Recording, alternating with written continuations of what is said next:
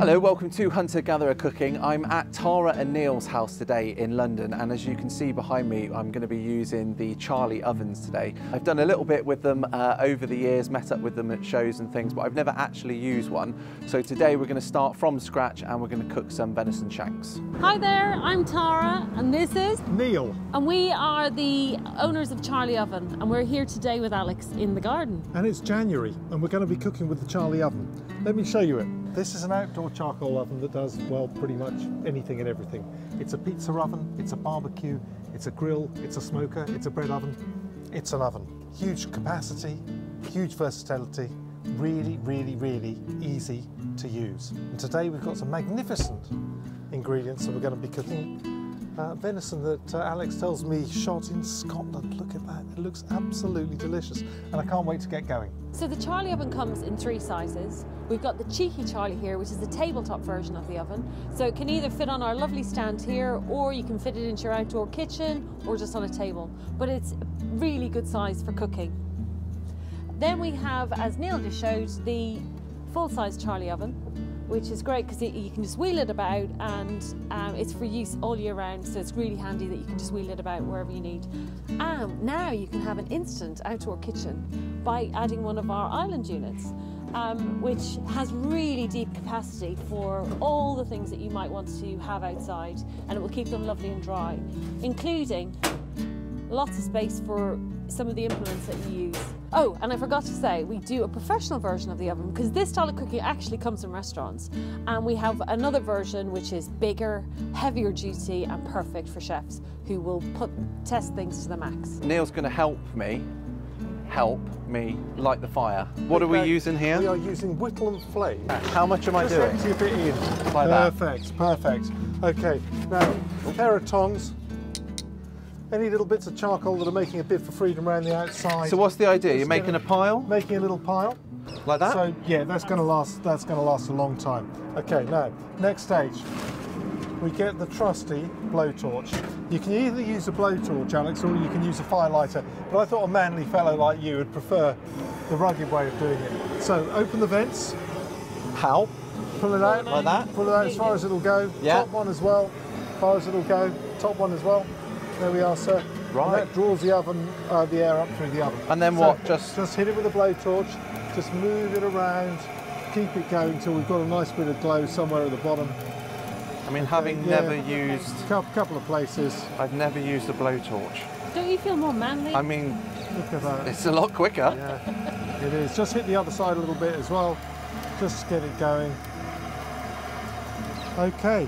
That'll do. Switch off the blowtorch. That's it, is it? Yeah, yeah, that's it. Switch off the blowtorch. That's it. Shut the door. And that's it? That's it. That's it. And done. Vents fully open? Vents are open. And we'll come back in about 15 minutes and we'll see that the thing's well up to temperature. Wow. You know, you were asking about the vents, Alex. Yeah. It's a very, very simple piece of engineering. It is a hole. It's a vent. There's one at the top and one at the bottom, and that's what makes it act like a chimney. You know, with some other devices you need to start the charcoal going in a chimney. This is a chimney in itself as well as an oven. So let's have a look at it. There's only 3 settings. Closed, yeah, which you can see. Open, which you can see. And Tara, coming close. Partly open with your fingers behind it, okay? So you'll see there is a little sliver and I guess of space there. You get used to exactly what that feels like. Exactly. So the way that works is those 3 settings correspond to the 3 different ways that we can use the oven. Open is heating up, closed is cooling down. Just like that, tiny bit open is temperature hold. But there are other things that make Charlie really, really energy efficient and great to cook with and easy to cook with. So one of the things is the seal on the door is an industrial silicone seal, and this gives you a fantastic airtight closure, and then the rest of the oven is all completely airtight. So what does a fire need to light? It needs oxygen. So if you can control the oxygen that goes inside the oven by having it airtight, you can control the temperature really, really efficiently. The other thing is it doesn't get hot on the outside. at all. Even when you're cooking, even doing pizzas, it'll get warm, but it's still fine to touch. And that's because it's got a thick layer of stainless steel on the inside, which doesn't like to conduct the heat that much. And it also has a very thick layer of ceramic wool insulation. And that's what keeps it, all the heat inside the oven, all the smoke and all the flavour. They're all made in Britain, in our lovely factory in Nottingham, where we do all the manufacturing, the fabrication, the powder coating, all of the welding and assembly. All of the steel on the outside of the oven here is stainless. All of these components, the hinges, the vent pulls, the handle, are milled from solid blocks of stainless steel. This handle on its own weighs 2 kilograms. It's lovely to use. It's got that real sort of luxury car door clunk feel when you use it.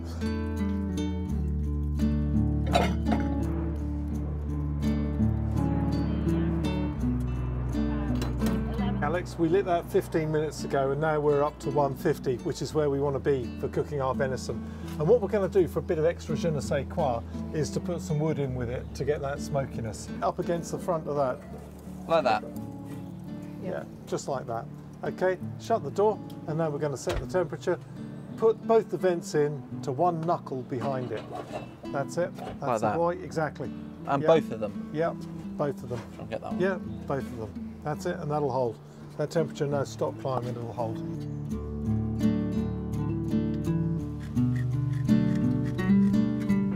Poor bugger only had 3 legs. Really? That's why we shot him. Right. Sounds bad, doesn't it? That sounds bad. Yeah, that's right. You'd have thought you'd gone to the home for retired deer. Yeah. Something like that. Sitting. Well, this is like the home for retired deer. It is, yeah. You can see from the smoke coming out that that wood is giving it that real little bit of extra smokiness. So all we'll do is we're going to pull this top rack out a bit. Where do you want them? Wherever you like, sir. Is it best to like that? Yeah, lovely. Look at that, absolutely fabulous. And then just going to push that back in. You'll see the wood is flaming like it often does, so I'm just going to take it to one side here because we want the wood always for flavour, not for heat.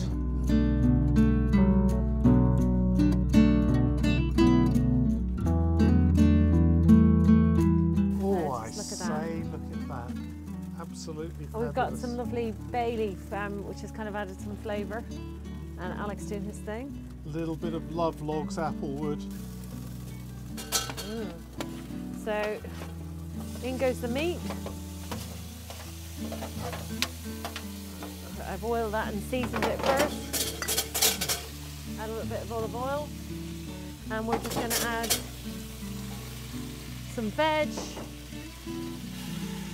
going to give that a little... Thanks, Neil. Lost his leg. It's lost his leg. Another one. Okay, and that can go back in.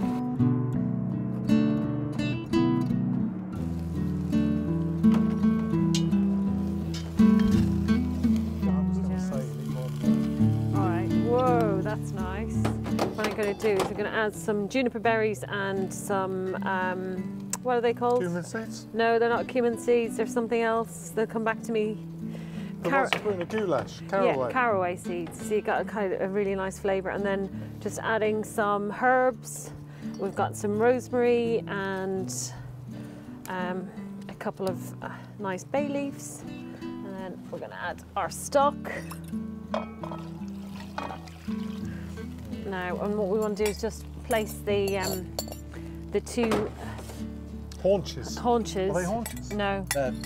Shanks. Shanks. Wrap this with tin foil. Yeah. Wrap it around it. Here we are, a few hours later. The moment of truth, ladies and gentlemen. Here we go. Oh, look at that. Look at that. The charcoal's still smouldering away hours later. Look at that. Well, that does look really good. Absolutely fan-dabba-doozy. And that quite is just coming not off bad. the bone. Yeah, that isn't bad That at all. is...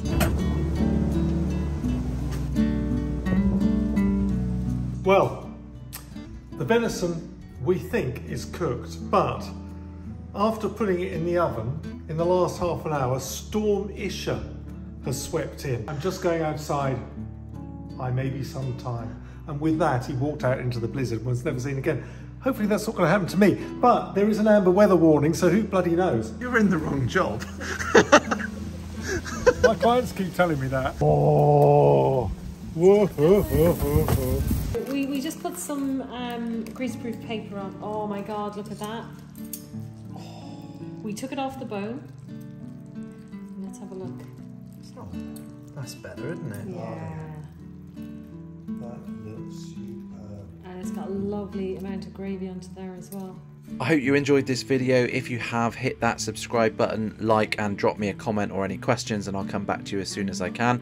I'll see you for the next video.